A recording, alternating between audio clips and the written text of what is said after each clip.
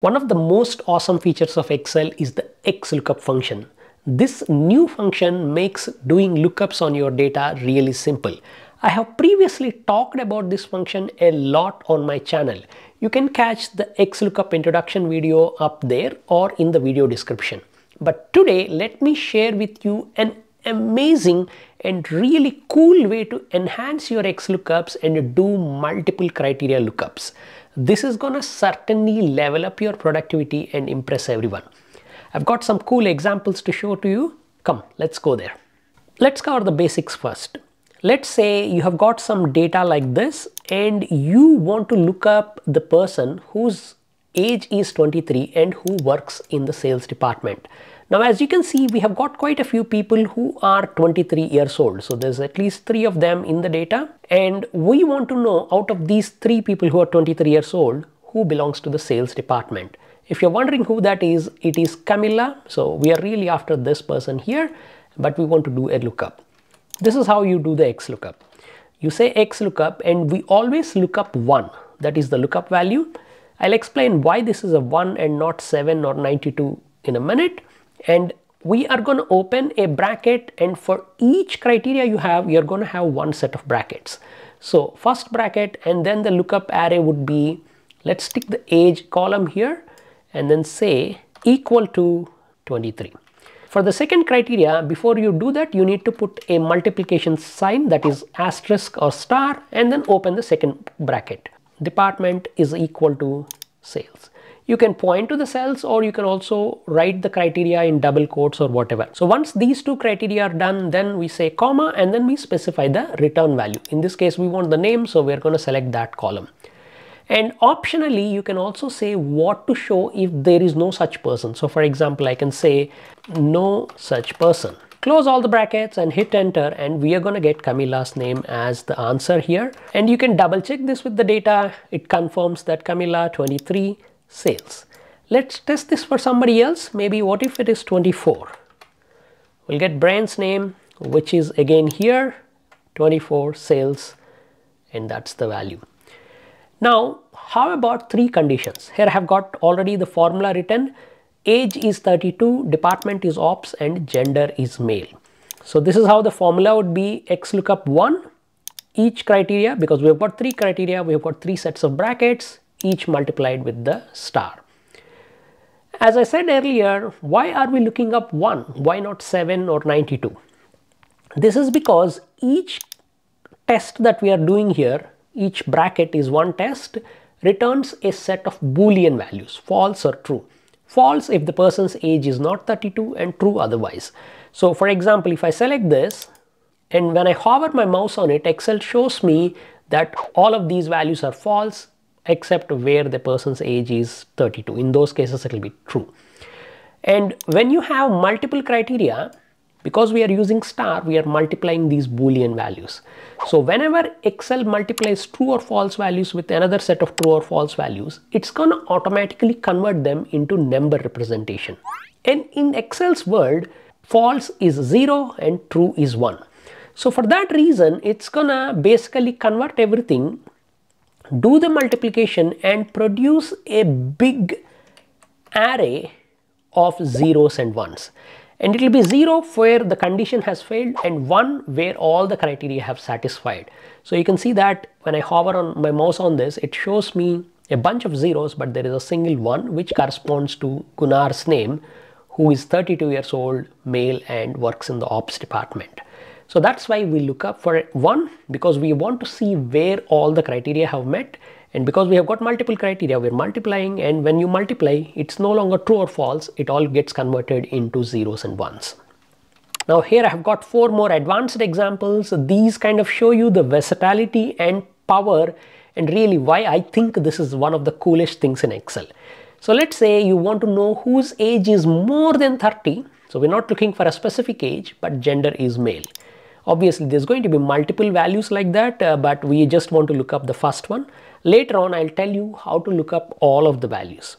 So in this case, again, we say XLOOKUP 1, open bracket, age column, greater than and 30.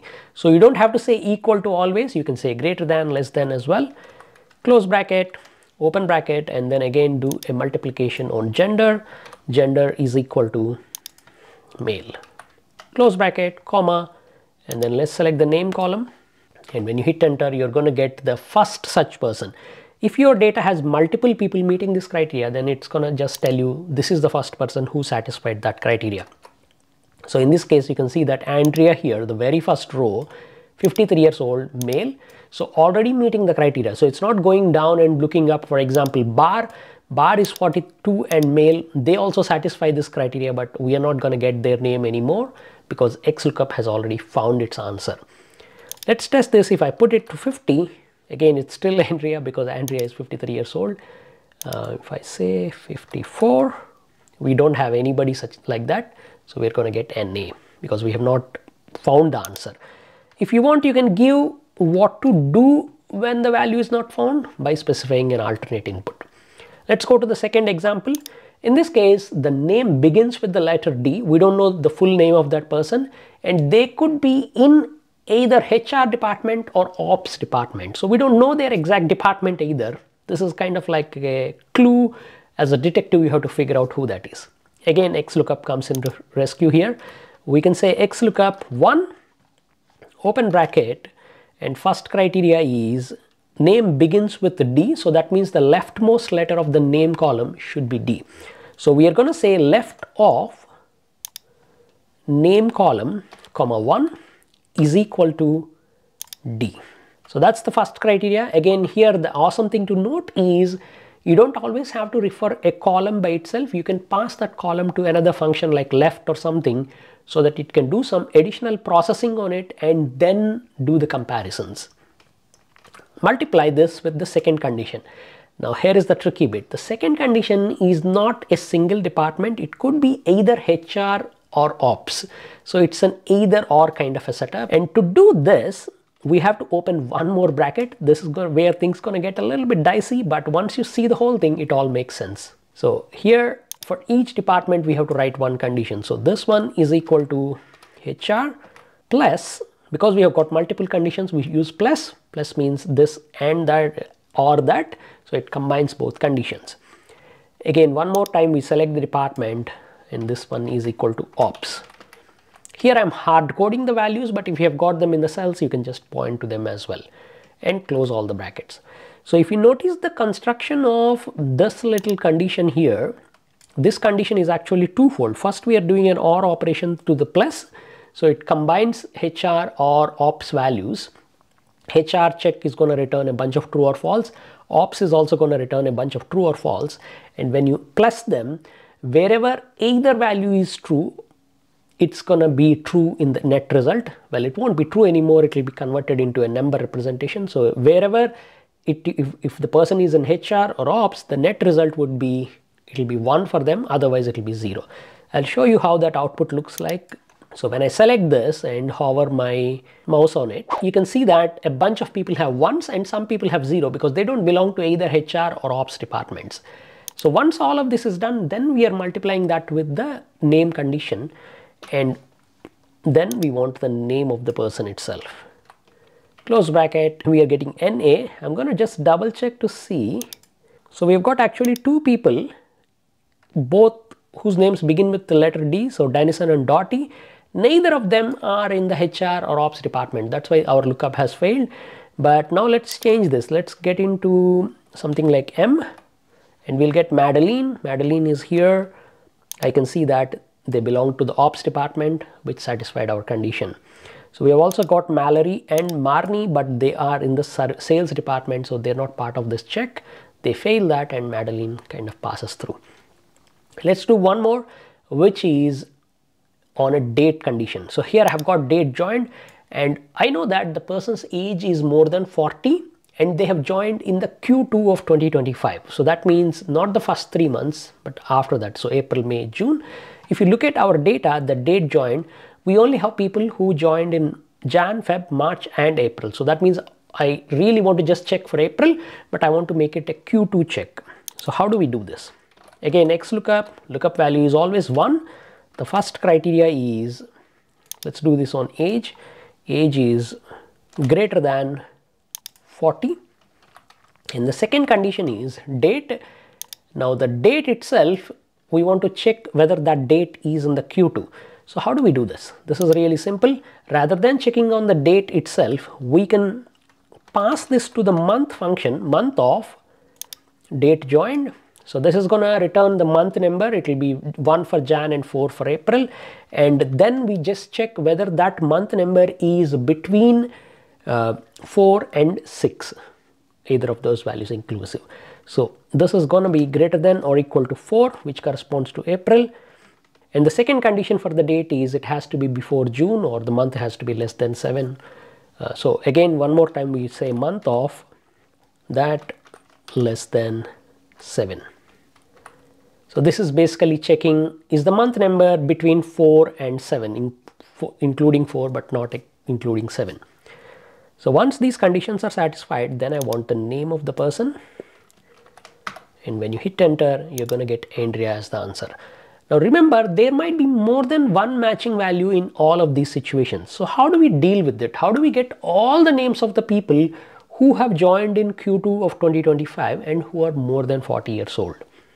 So in this case, the conditions and everything is same. So I'm just gonna kind of copy the condition part. And this time we are going to say filter and use the filter function. So XLOOKUP looks up first matching value, whereas filter can give you all the values. So filter, we want the name. So the thing with filter is, with filter you first tell what you want to filter. So here I want the name, so I'm going to say filter the names. And then the second bit include is your condition. So here you write your multiple conditions, including that stars and pluses and whatnot. And if empty is an optional operator that you can give. So for example, here I can say no such employee, and close all the brackets. I think we're missing a closing bracket here. And when you hit enter, we'll see all the people who have joined in the Q2 of 2025 and who are more than 40 years old. So here the names are Andrea, Jan and Obi. I'm just going to double check this by applying filters on this data. Select just April because we don't have any other months there. And from this itself, we can see who is more than 40 years old. So we have got Andrea, Dottie is not there, Jan and Obi, and Rafaelita is exactly 40. So they're also not meeting this criteria. And we got the same names, Andrea, Jan and Obi. So that's what filter can do. It can filter and give you all the multiple results. They can spill down the values there, or you can kind of add them into one cell using some other function like concat or text join. So what do you think about these cool XLOOKUP multiple criteria tricks? Which one is your favorite? Let me know in the comments. And if you want to know more about XLOOKUP, check out this video. You'll also see me in a ridiculous rockstar getup there. And before you go there, feel free to like this video and share it with some of your friends. I'll catch you out there. Bye.